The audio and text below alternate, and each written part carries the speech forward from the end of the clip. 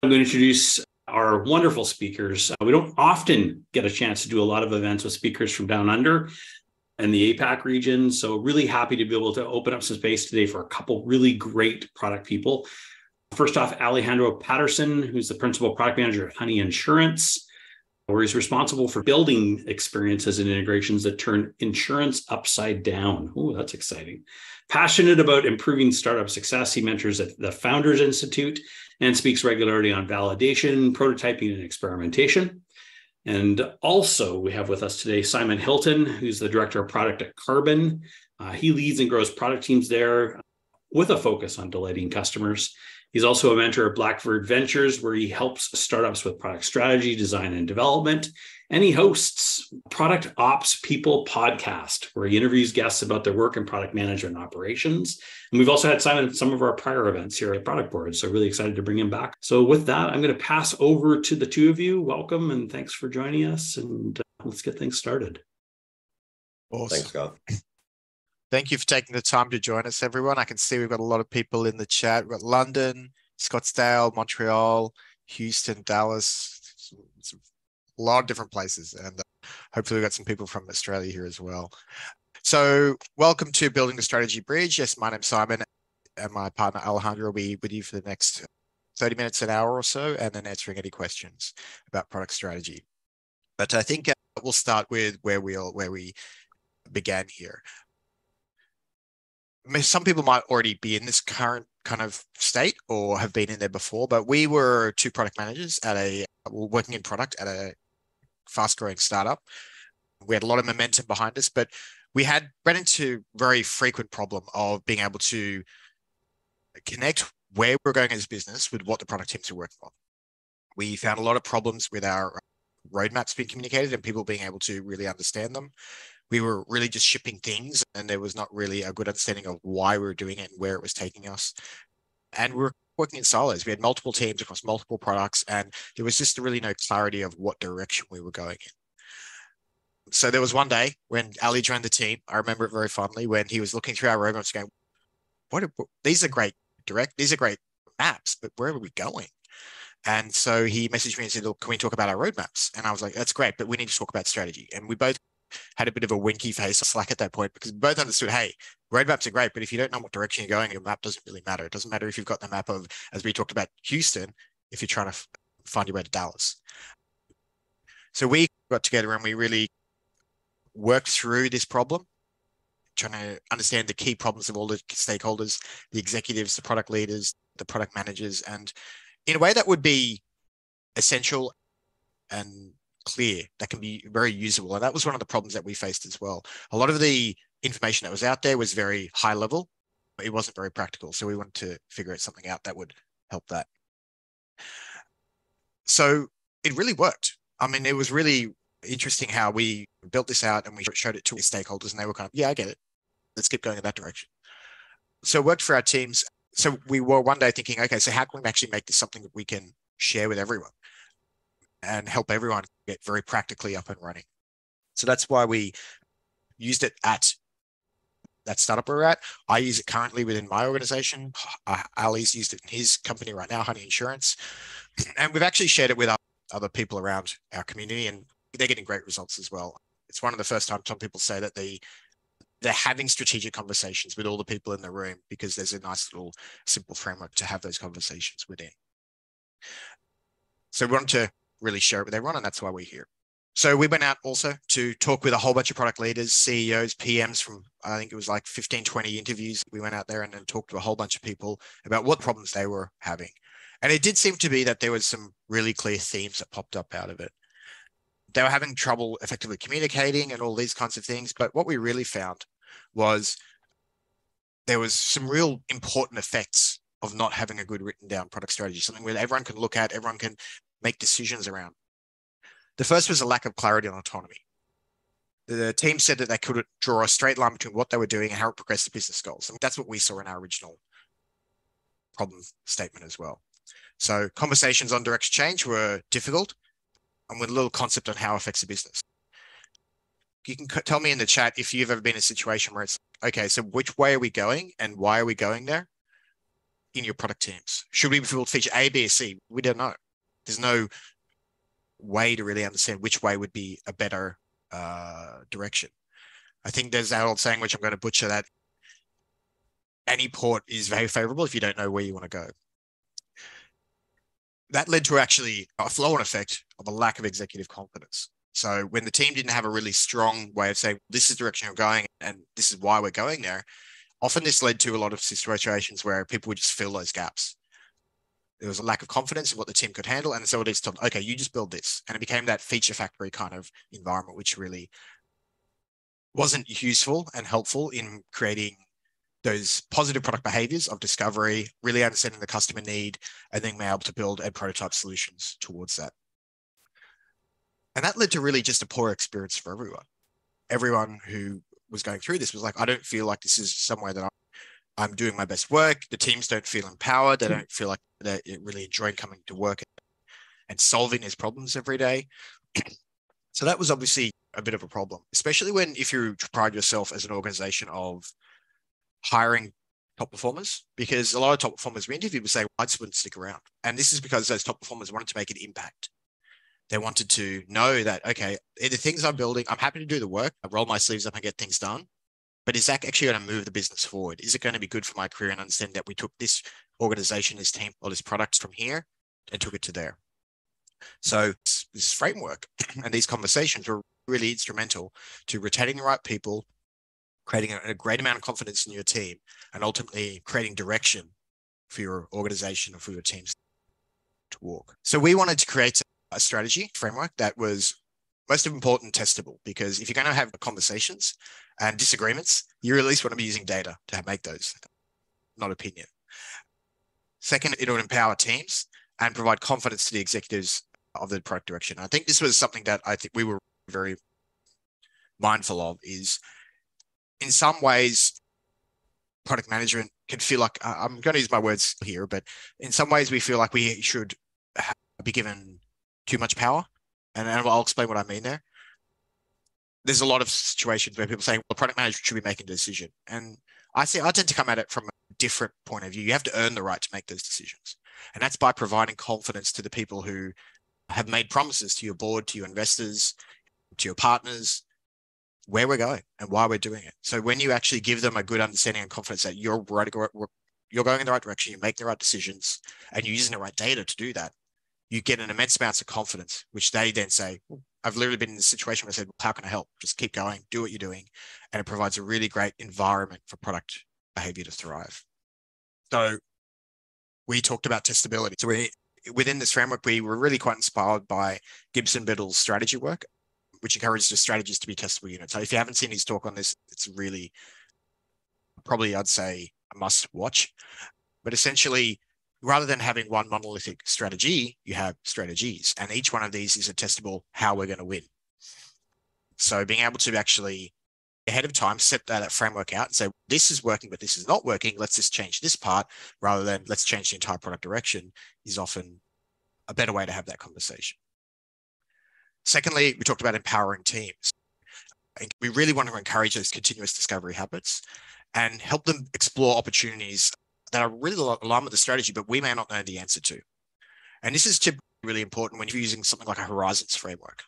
Typically, when you're coming out of a founder or scale-up kind of space, Horizon 1 was their original vision. But there's going to be other horizons changes, quite significant changes that make it more competitive in the market. But the team needs to be able to navigate that. And to do that, they need to be able to do the proper activities of discovery and making trade-off decisions between going down this path or that path. So being able to create the environment where those behaviors are encouraged and accountable is super important to being able to navigate the direction of the product. And finally, confidence we think is super, super important. This connects various layers of the executive product leadership team and team direction, but at the end of the day, it's a coherent story. It's something that everyone understands and can get behind and just understands, yeah, got it, cool. It shouldn't be overly complex, and it shouldn't be overly jargon-filled, but it's got to be something that I can read and go, yeah, I get it. Let's do that. And with that, I will hand over to Ali. Awesome. Thank you, Simon. So we've just talked through the effects of good and bad strategy. It's been conceptual. We've talked about what it should look like. We've talked about like where we've drawn inspiration from. And I'm going to get into the nitty-gritty. How do we actually go out when we haven't got a strong product strategy and actually collect the information, bring it together, and make it functional for you as a product leader within your organization? So the first thing I'm going to call out is that the work is the strategy. And what I mean by that is, as you go through the process of collecting this information, you're having conversations, you're feeding back what you've learned to your team, your peers, and your executives in a way that throughout the journey, you're reflecting back what you're learning, so that when you finally take the finished product and socialize it, everybody's already heard about it. They understand the language that you're speaking because you're reflecting back their language. And you can say with confidence, I've already worked with the teams. We have alignment. This is the direction that we want to go. And as Simon said before, the usual outcome of those conversations is, how can I help? So the first thing is you already have a strategy, whether it's written down, whether it's in multiple pieces, whether it's just based on what you've delivered. When you're leaning into developing a product strategy, the first thing to understand is what has been done in the past already. And it could be how your product is showing up in the world. It could be the features that have shipped that are working versus not working. But as you go out and collect this information, I suggest you use a Miro or a FigJam board. Go out and start just putting down all of your insights. Speak to executive teams, get packs, pull together spreadsheets, etc. Chuck it all on a Miro board and start grouping up all the different conversations that are relevant. Once you've completed that, once you've gone through and you're like, wow, okay, we've got some really clear buckets of things that we've done, then we can go out and go, okay, let's go get some qual. Let's go out and talk to customers and actually interact with them. And you can do that directly, or you can use your sales and marketing teams to collect the insights that are coming from the conversations that they're having. That then can be used to underpin the buckets. So it's, here's what we've done. This is what the customers say that they want and what they're using our product for. And then the next step, of course, is use data. So we know that not always a customer are going to tell you things that aren't exactly what they're using it for, and it can be hard to understand. So the best thing to do is then underpin that with your product data. So collect the information from your product metrics, et cetera. Have a look at your product analytics and marry that up to the groupings that you've got. When you bring all that together, you should have a clear picture of that your business has been going. And that gives you the platform to understand, if we want to go to this next level, this next stage, this 12 to 18 months, what is it going to take to get there? And if we've already got stuff in flight on our roadmap, what things might have to come out or be changed for this to happen? And that's where you start having the conversations about the actual strategy, which is, how are we going to allocate resources? What direction are we going? What features are we going to prioritize? And how are we going to make those decisions? How are we going to make those trade-off decisions? And how are we going to socialize them? And so let's go to the next slide. I'm going to talk you through the framework we've put together. I just want to jump in for a minute. I think it's important to really underline this phase of the work, because essentially what we talked about was strategy is a direction. And when you actually look at what you've already built, that's one direction. And then I'm not going to say one direction too many times. Trust me, I'm not going to make that problem. But when you talk to customers, they may have a very different idea of what you think the direction. And that was actually the problem in our case. And then we have the data. What's that all telling us? And essentially, you're just sitting there going, okay, this is what we built in the past. This is the direction we've been going. This is where customers think we should be going. Even from an executive or sales team, they may have a different view of, this is where we think we're going. Do these things match at all? And that's where the problems with strategy really come about, is we all have different directions we're going rather than having a single direction. And it's usually the case because you haven't had the right conversations to make the trade-off choices. And we've actually had people who've used this framework this is where the value really hit. They wrote all this down. They sat down with their CPO or their CTC or whoever they were working with, and going, this is where we're going. Wait a minute, that's not right. That's what we've built. That's all the things, the direction we're going. And that's the direction the customers think we're going. And so it actually creates a very good conversation at the point to go, well, wait a minute, we're all not all on the same page. Let's all get on the same page and make sure that we're traveling and using our energy in the right way to go towards that destination. Another key place this comes up is if there's not a decent strategy in place, you'll often see sales teams selling to non-ideal customers.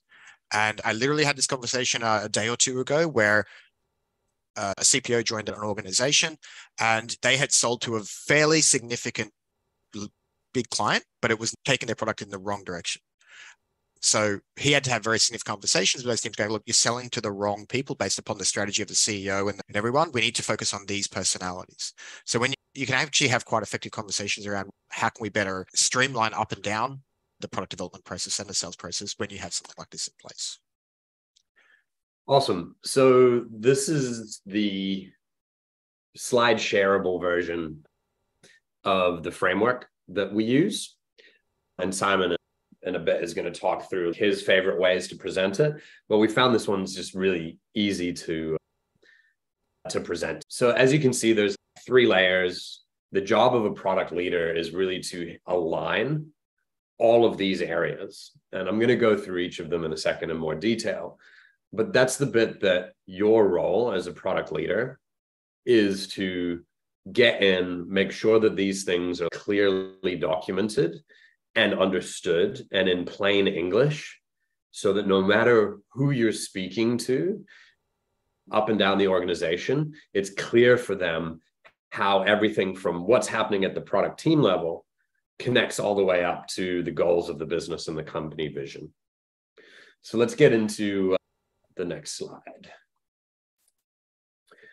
All right. So I like to start at both ends of the spectrum, go to the top and go to your teams. As I said before, in collecting this information, you're going to have a lot of conversations, starting with your teams, working out what they're working on, collecting all of that. That's critical. But even more so is understanding the vision and the goals of the people that you're working with, either parallel or above you.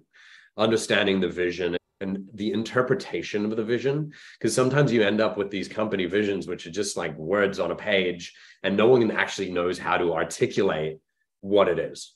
That's a problem. That could be the first thing that you're digging into is, as a business, we need to have a vision that can be articulated in a way that helps us make better decisions and set goals for our business. Let's say that's clear. Then it's understanding the goals that the business is going to be measured on each of the horizons. The next 12 months, 3 years, 5 years, 10 years. Those goals tend to be longer than your product strategy. So making sure that those are really clear and that you can actually see who's accountable for those helps you understand who the stakeholders are in your business that care about what you're working on. Another critical part of building a good strategy is understanding which person you're supporting in the business with those goals. And depending on the size of your business, that might just be the CEO, or it might be a suite of executives that you're working with. I think something also to call out here is finding common language. Like I mentioned it a little bit before, but executives can have a very different language, and product people have this tendency to use jargon that gives us our sense of community within a business. And we found when we were doing this research, that's a common challenge. There's actually a conflict at product leader and executive level in the type of language being used. And so looking to find the common language and becoming the translator is one of the key things to do when you're getting ready to build out your strategy. I'm just going to jump in at every point because I agree with what you're saying, Ali. But I think this is where you can typically lose people, though, when you present a strategy or a whole bunch of, hey, here's a bunch of features we're delivering. And the immediate thing an executive's thinking is, okay, so how does this push us further towards our goals that we set up with investors and to the board? And if you don't even know what those were, it's very hard for you to create that narrative connection. So I think one of his first things is to go talk to the CEO and say, what do you want? And show that empathy, showing what do you want? Where do you want to go? And really, even just asking those questions gives you a huge amount of trust that you're even thinking about those things when making product decisions. And sometimes they're not there. Sometimes, no, there are no goals. Sometimes there is no vision. We always advocate as we go through of these, you might find a gap in the whole structure, but it's better to do a first version than not have a version at all. As Ali said, yes, you might not have a company vision. Okay, let's just make one. Let's just to start out. It doesn't have to be flowery. It doesn't have to be all singing, all dancing, because we can change it later. But let's start thinking about how we see this throughout the organization. So product leaders, what we see is your responsibility is the playing field, product strategies, the capabilities, and the measures. And I'm going to talk through how that all fits together. So the playing field is what market and customers must we prioritize. So in a software business, there's always going to be trade-off calls around features that you're building for specific subsets. Understanding the opportunity size, geographic location sometimes is important, and specific markets if you're B2B. What are you actually going after? And this is a collaborative effort. This is working with your sales team, your marketing team, and possibly your executive team to really set what the playing field is. And the idea here is that if you set that really well, your product strategies should look at the playing field, look at the business goals and say, I'm going to hit this business goal by playing on this field in this game using these product strategies. Underpinning the product strategies, which are like packets of work, is the best way that I think about it. It's like, this is a bet that we've got that's going to drive us in the right direction, which has work underneath it and is going to allow us to hit these goals. The capabilities that underpin this are either technical or people related. So what I mean by that is once you've got your product strategies, you'll have initiatives that sit underneath it. Those initiatives will require teams of people to deliver them and technical capability to deliver on those initiatives.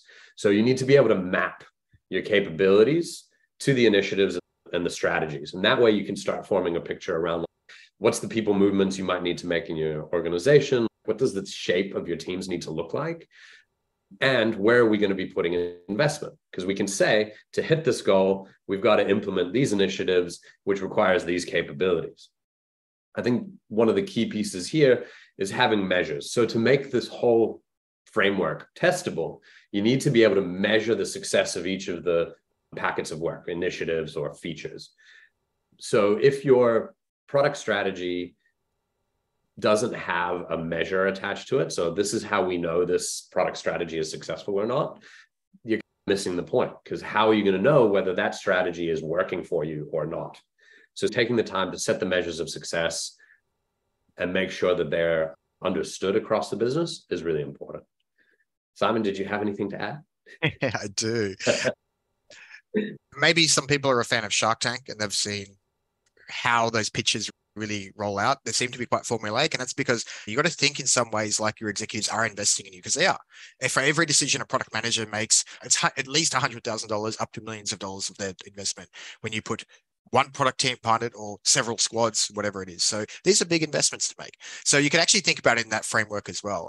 Playing field is where you're going to play, like what are you going after? Product strategy is how you're going to win.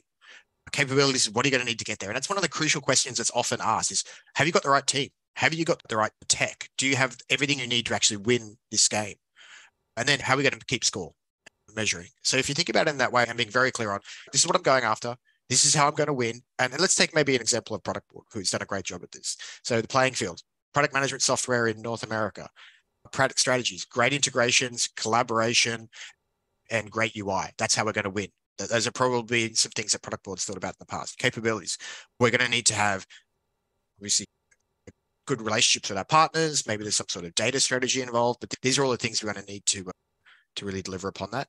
And measures, obviously, that's where you say, how are we going to measure that the collaboration strategy is working? Okay, X many product managers and this many of their partners are actually viewing a roadmap board.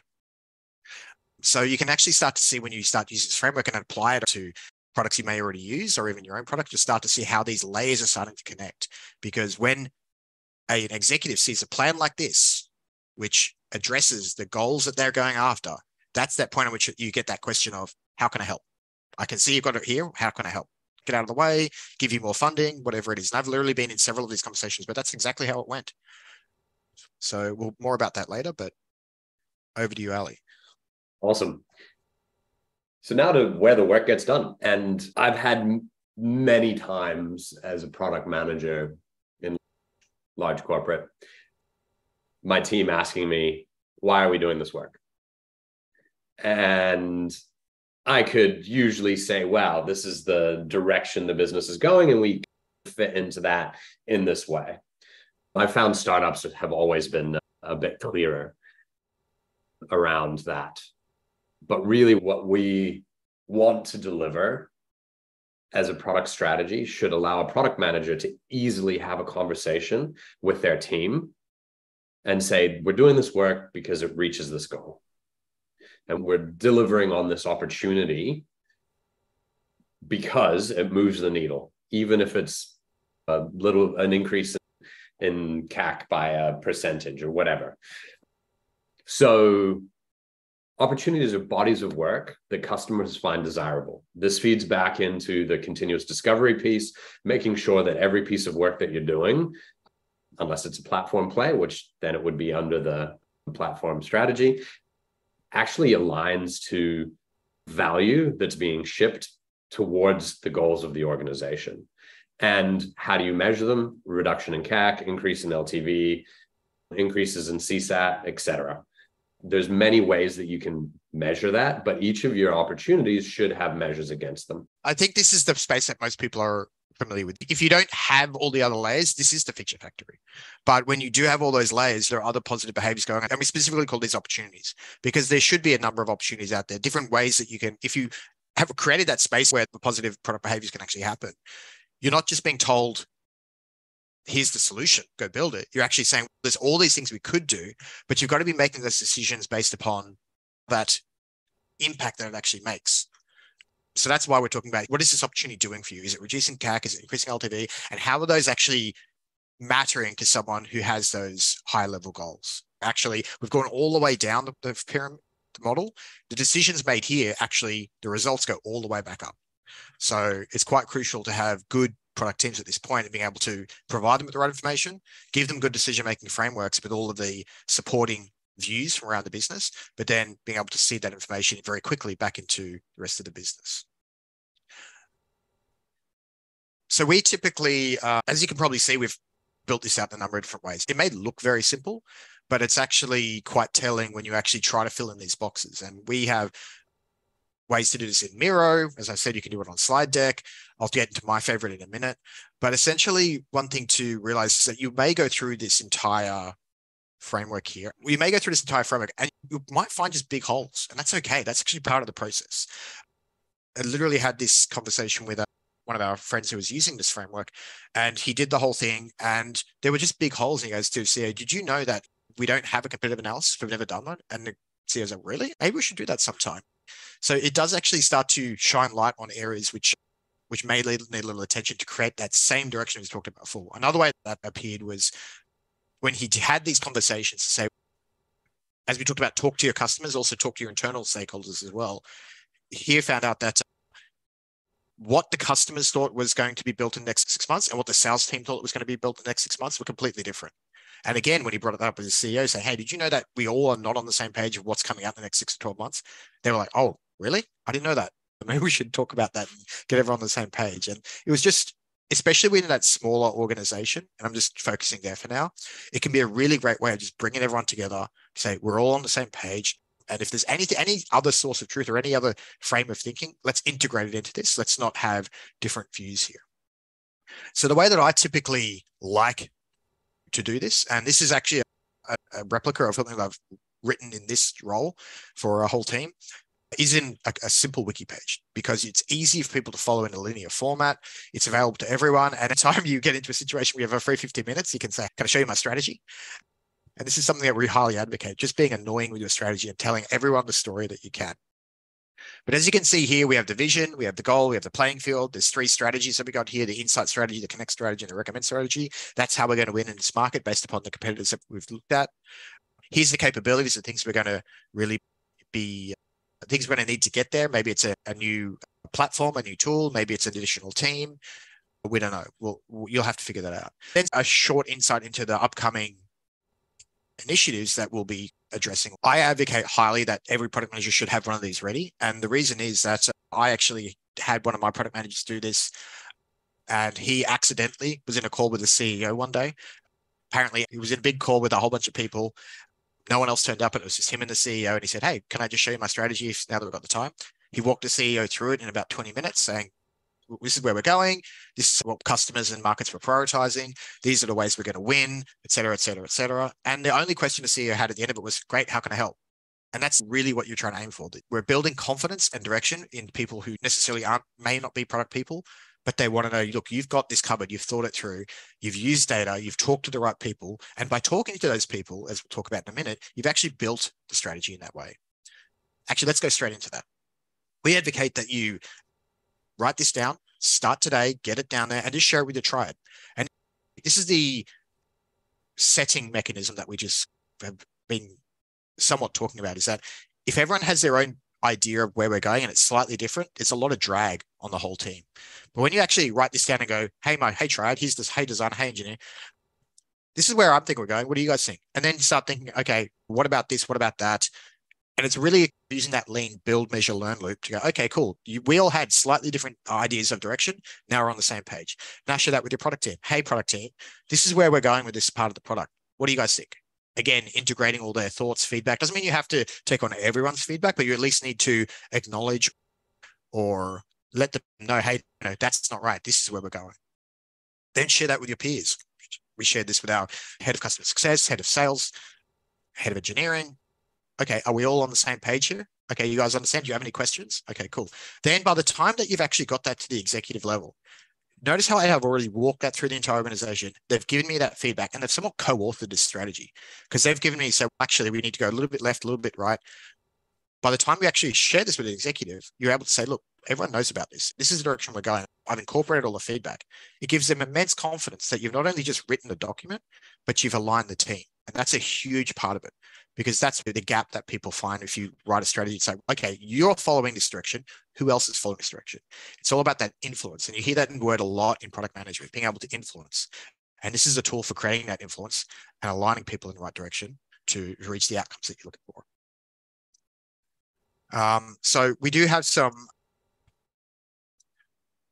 important tenets when writing a document like this, and I've already hit upon a few of these, but as I said before, guiding the reader. So it's really important, and I don't know if we really talked about this before, but it's really important to have the vision and goal for the business, because that's the uniting factor that every single person in the organization should be aligned under. And that's why if you don't have a vision or a set of clear business goals, everyone's going in their own direction where they think they should be going. So that is an important part. If you can find it, if not, acknowledge it with your leaders going, hey, we don't have a vision, we don't have goals, but we'll do our best to find a direction. But you really want to start, that's why we have this structure. You really want to write it in this way, because everyone can start here and everyone can parachute down this into, okay, this is what you're doing here down in your team, but this is how it contributes to the direction that we're all working towards. So really important to guide the reader. Second is use simple language. Remove all engineering product jargon and slang. Because the whole point of this document is going to be as widely read and understood as possible. So I know there's going to be a limit to what you can do in some cases. Like you can't not abbreviate SQL. It's just what it is. People got to know what that means.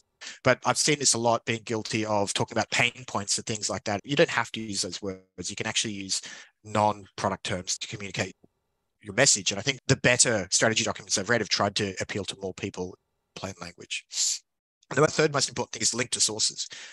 There's two major ways that a document doesn't become credible. And that's if you're the only person who supports it, but also it's not even acknowledged or used the rest of the data that's sitting around the business.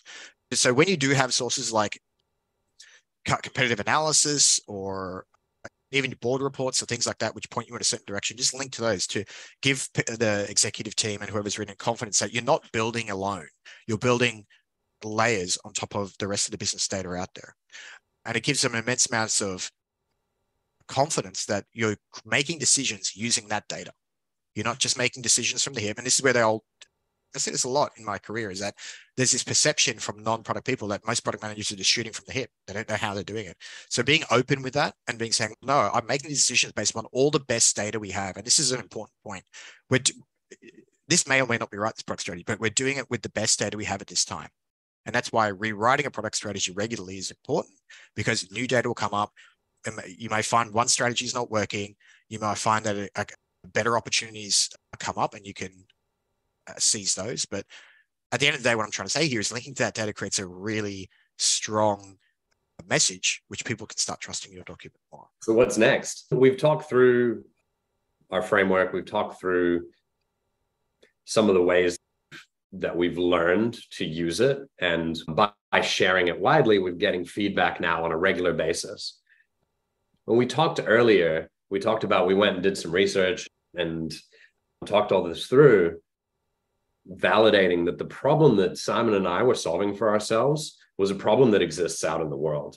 And every time we have this conversation now, we hear over and over this repetitive, yes, we experience these pain points when we're trying to pull together a product strategy, when we're talking to executives, we're bumping up against language, we're bumping up against the way that we measure things. Like, we're having these conversations and they just don't seem as fruitful as possible.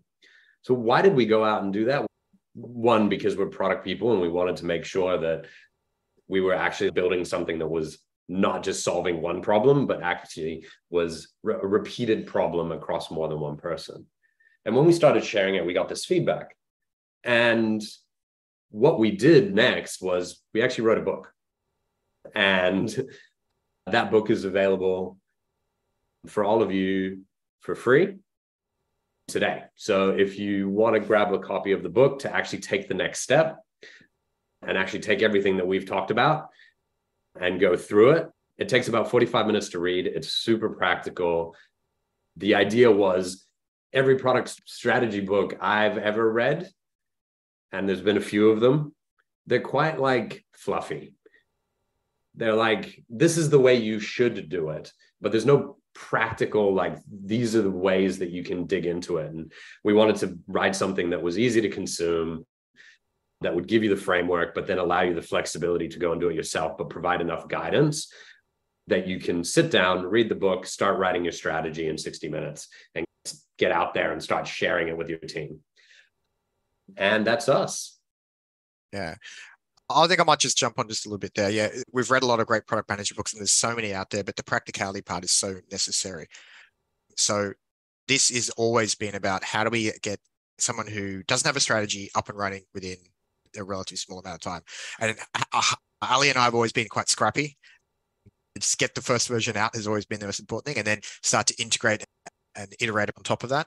So we feel like this is a really great way to get started. But really appreciate, if you are going to download it, please just leave us a review, 5 stars hopefully, but it's really up to you. It really helps us share this message. And you can connect with us on LinkedIn or just send us an email if you have any questions. But I believe we also have Q&A. Is that right, Scott? It is. We've got a few questions in here already, so hopefully people can grab a copy of the book. In the meantime, we'll jump in with the first question here from Richard. Do you think that the playing field is something that the executive team needs to also make choices about, and that the product playing field choices are a subset of that? Great first question. Ali, do you want to jump on this or should I come in after? I'll jump in. Correct. I feel like, in my experience, there's a couple things. A product strategy contributes to a business strategy. It doesn't exist in a silo. Depending on the shape of your organization, whether you're more product-led or more sales-led, your business strategy, if it's a sales-led business, you're more likely to have a really strong business strategy. If you're a product-led organization, your product strategy will be stronger and have more sway. So to answer that, it depends on the type of organization, where that is going to sit in regards to importance and guidance. But what I would say is a product strategy is always going to be almost a fractal, like it's a spiral down one step from your business strategy. It doesn't have all of the components of a business strategy, but it feeds into all of the components of a business strategy. And yes, I think executives should have a contribution there. But again, depending on the scale of your business, whether you're sales-led or product-led, there will be different influences that play out there. I don't know if that completely answers it, but that's how I look at it. I completely agree. It's going to be very different if you're in a sales focused organization versus a product focused organization. And this is actually where some of the friction, the virtuous friction can come from. Because if you're in a very sales led organization, and when we actually experience this, I think, Ali, you're in a very sales led organization where they prioritize one playing field, but the product can't really compete on that playing field, or what we've been building has been going in a different direction. And then even also playing fields will pop up. People are like, oh, can we do this? No, we haven't built that product. And that's where it's actually important for product to have a voice. And if you don't have a CPO or any sort of executive, that's a problem. But you as a product leader will still need to go into those conversations and have that voice about what playing fields to have at the executive level and match that against the playing fields the product's actually built to compete on. I hope that answers the question, but they should completely be involved. But at the end of the day, the product is the product. And you shouldn't be going after fields you can't compete on. So that's why the executive teams can't always decide we're going to go here if you can't actually compete there. Great point. Question from Diego. How many times have you had to communicate this vision to the different areas to generate alignment? And how many times did you defend it because people forgot the vision or goals? I know there's always the thing of, you got to say this 10 or 12 or 15 times for that a lot in strategy. But yeah, maybe what are your thoughts on this? I think I'll jump in first. I just don't stop. As far as I'm concerned, I'll tell you when you've had enough. When people say, when you say, "Hey, have you heard my strategy?" and people go, "Yeah, I'm good." That's when I've got it.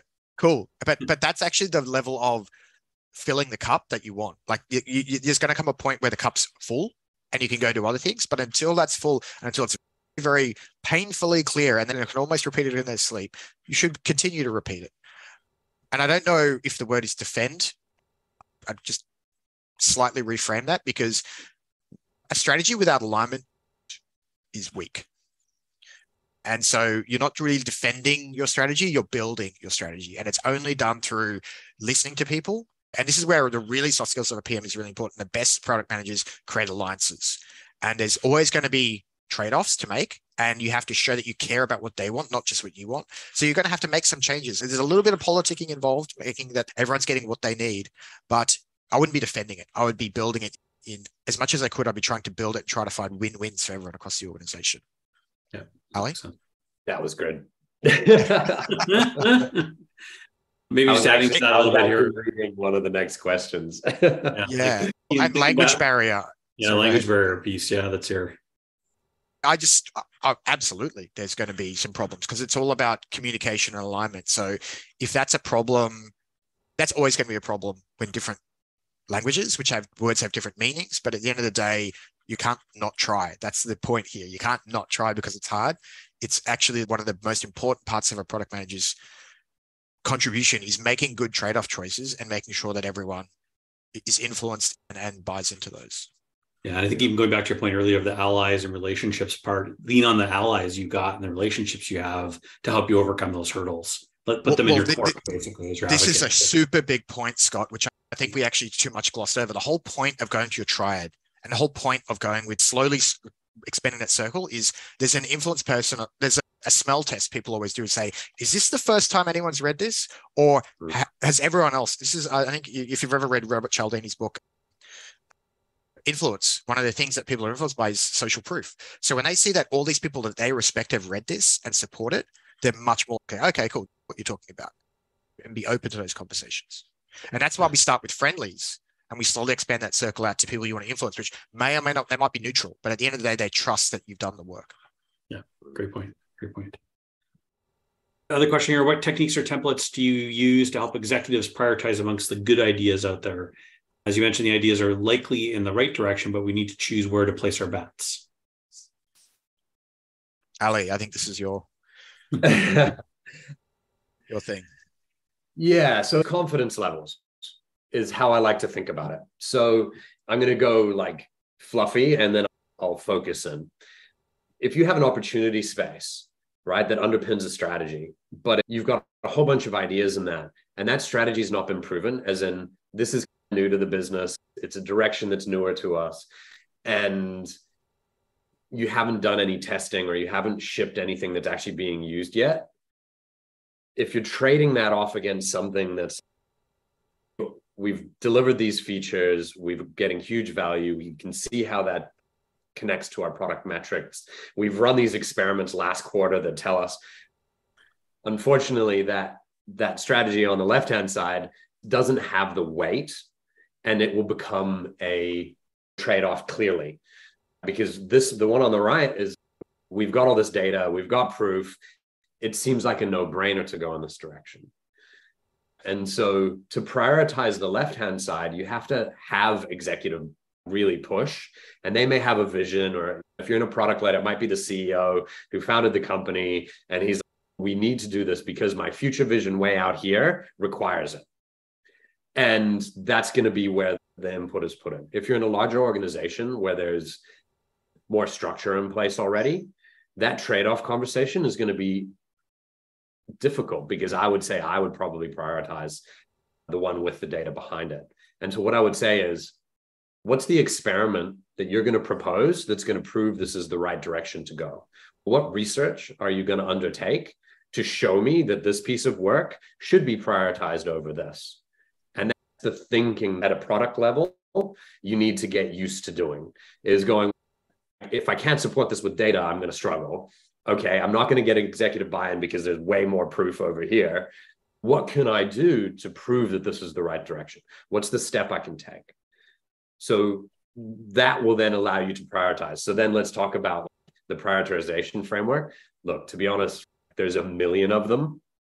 I usually use value to effort. I'm in a medium size, we're at 100 people. Like, I know everybody in my team. We've got a clear strategy and roadmap, both for business and product. The trade-off conversations that I have are the velocity of my team versus the value that I can ship. So value to effort. And that's literally what I'm trading off against.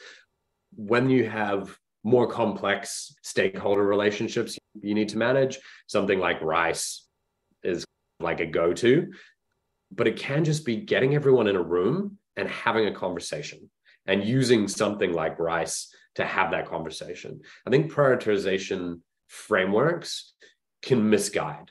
It can provide you a stack rank, but it's not actually going to make the decision for you. And so if you don't have the right people in the room to have the conversation with that stack rank, you're going to shoot. It just doesn't work. What happens is you prioritize something, and an executive comes in and goes, why wasn't I asked about this? And so the key here is get your stakeholders in a room, have a good conversation, talk through the stack rank that helps you understand how these things bubble up to the top, but do the conversation. Don't shy away from the conversations. That's how I answer that one. That's good. And I'm going to just agree on that one as well. We'll jump into the next question. Yep. How do you handle or structure your playing field when you have multiple customers that you're trying to serve? So this is that sort of messy part of, obviously, we're trying to play everywhere, not maybe focused on a particular segment or audience, but yeah. How do you deal with that? How do you essentially ensure you're making that right choice and trickling that down to the right levels? I'm struggling with the question just a little bit, because we talk about, do you simply write out just one primary customer and run another? It's not really about customers, it's about areas. So you have to figure out, and this may be apparent to some people, are we actually going for the EU market or not? Because there may be certain things, and we're going through this right now as accounting practice software, there's specific regulations and specific things we need to cater for in that region to really even play on that field. And then you may be considering, are we going for enterprise or are we going for SMB? And enterprise has a whole different sales cycle. It has, I can see Scott nodding, whole different sales cycle, a whole different group of stakeholders you need, a whole set of features which they probably need. Security being one of them, single sign-on, all those kinds of things. So it's really about understanding what areas you're going after based upon their particular needs.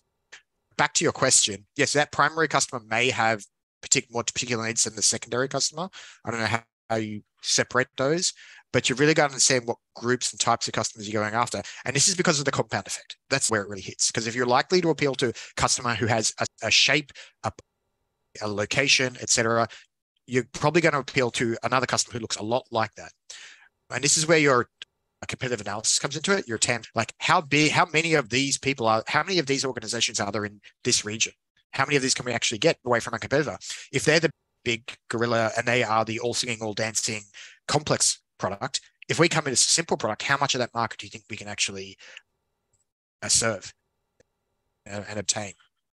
So I think you need to think about it in areas like that, but you really typically want to think about slicing by value. As I said, are you the cheapest option or the more expensive option? Design or usability. Are you going to be the easy thing to use or are you going to be the hard thing to use, the Pro Tools?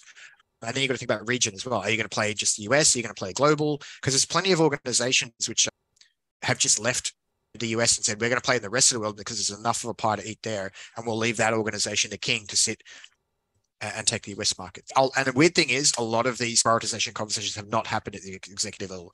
Sometimes it's just sell to whoever you can. But that starts to really drain and drag on the product team, as I said, when you're pulled in so many different directions. Ali? Yeah, what I would add is I can't tell clearly, but I feel like maybe it's a marketplace conversation. And if you've got a playing field where you've got a two-sided marketplace or multi-sided marketplace, that also changes. You're still in the same market, but you should understand who's your rescuer. So who do you need at that point in time in your business? Is it the one providing the product, the value, or is it the person buying the value? And you need to then prioritize which features are going to get more of which one you need at that point in time onto your platform. So I don't know. I just read into that a little bit, that it might be about a two-sided marketplace. Everything else I agree with them. Well, that's awesome. I know we're running out of time here, almost at the top of the hour. I'm just going to wrap things up for the day, but thank you both. This was like super insightful. I really appreciate you extending the opportunity too for people to get a hold of a copy of this book and use it as a resource in their product practice. Hopefully we can get a few people back, maybe talking about how they've applied it at some point down the road. That'd be really lovely to hear. That'd be awesome. Best stories and stuff like that. And yeah, I'm sure it'll be very valuable for a lot of people in terms of the work they're doing. With that, I have shared a link in the chat for our post-event survey. If you have a moment to do that, please do. We'd love to have both the qualitative and the quantitative feedback that we can share with these two folks that took the time out of their lives to put this together. And if we didn't get to your chance to get to your question today or something comes up afterwards, let us know. You can pop that in the Slack community and definitely we'll be there to answer and make it available. And if you want to speak or get involved in one of our events like Simon and Alejandro did, feel free to put up your hand and let us know. We'd always like to have other people talking about their craft, their decisions, those tough product choices that we all have to make every day as part of the work that we do. We've got a lot of things going on in the community, events and different programs and meetups and things like that are starting. Next week, we're talking to Ryan Vandermeer about OKRs. And then Michael Hauser's finishing up our July events. We'll be taking a break over August, coming back with a really busy slate of stuff over September and October. And with that, thank you everybody for joining us. And thank you again, guys, for taking the time out of your busy days and early mornings. I hope you get a chance to get some coffee now. And thanks again, everybody, for taking the time out to join. See you later. Thank you. Take care. See you.